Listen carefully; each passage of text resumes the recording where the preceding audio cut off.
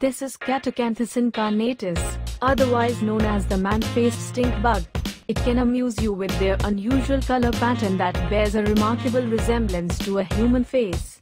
It is discovered in 1778 by British entomologist Dru Drury. The species hails from Southeast Asia and India, where it congregates in dense groups of several hundred on fruit trees and flowering flame trees. Man-faced stink bug, also referred to as the Hitler bug.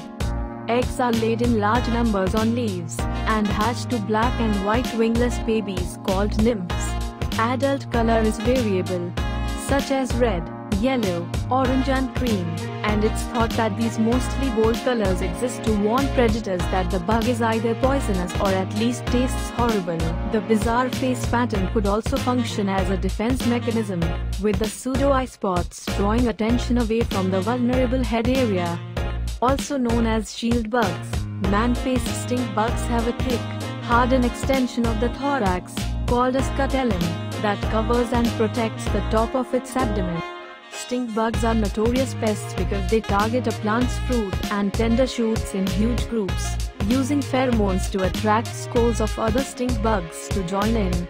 In India, large number occur on Ixora, and there are reports of 400 to 500 bugs on a branch of Deinonyx regia, and 300 on a single cashew tree. They are considered a threat to cotton, corn, soybean and cashew tree crops, to name a few, and are often resistant to pesticides.